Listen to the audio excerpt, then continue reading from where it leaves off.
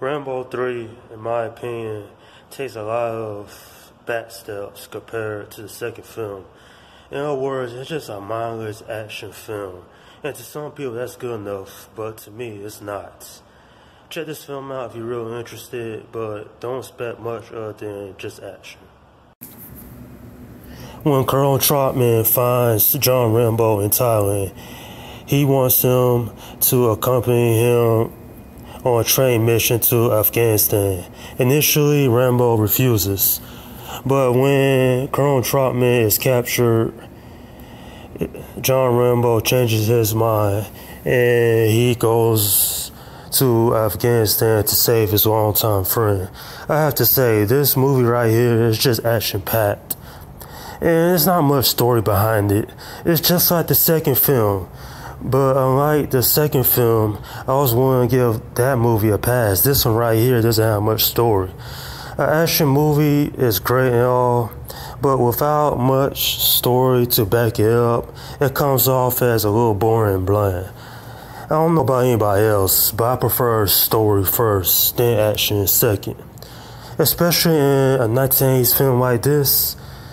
And I'm not really saying this is a bad film per se, but I was underwhelmed watching this movie, considering that Sylvester Stallone could have did a lot better. He's okay in this role here, but what the hell happened to the heart and the charm of the character? Does everybody remember the first Rambo film? That movie there has heart and character here. This one, he just mows down enemies left and right like a damn killing machine. And even for a 1980s film, a movie like this gotta have more than action. If you're really curious, check it out. But I would definitely say this is maybe the second weakest Rambo movie. I will say this, if you like action films, then you will enjoy this movie because it's very entertaining and it delivers the goods. There are several scenes throughout this movie where Rambo kicks ass, and the action set pieces are nicely done. Plus the visuals are pretty good to look at as well. But other than that, I really can't offer this movie to anybody else that's looking for more than an action-packed film. To me, this movie could have been something more, and the lack of a serious story really hurt it at the end of the day. I don't know, maybe it's just my preference for story first and action later. But at least one thing this movie has going on for the time, it made a whole bunch of money off a $63 million budget, which at the time was the most expensive film that was made back then. I consider that was the 1980s. I really don't have a whole lot of negatives to say about this movie here, but it's just lack of story hurts it. On a scale of 1 to 10, I'm giving this film a 6. Now, the reason I'm giving this movie a score, I already said before, you need more than an action film to interest me.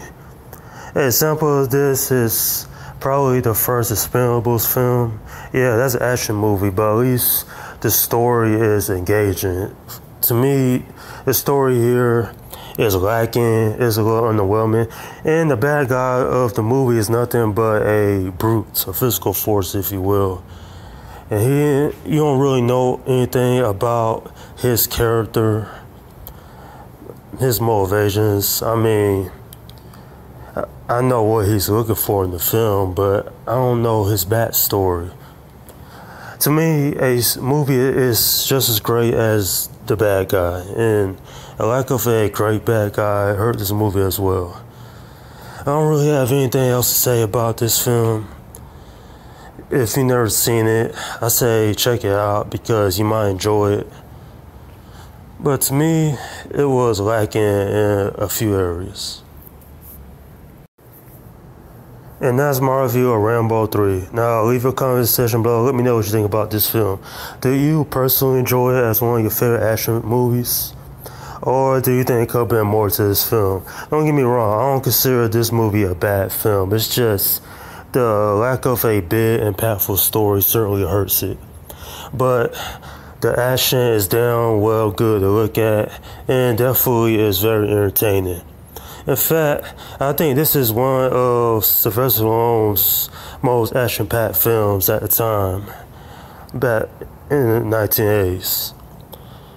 Alright, up next, I'm reviewing the fourth Rambo film, and I think that movie there could be the weakest, but I'm not really sure because I haven't seen it in a while, and I have to rewatch it and then get my full review on that. Okay, this is from Guy 172 saying, peace out.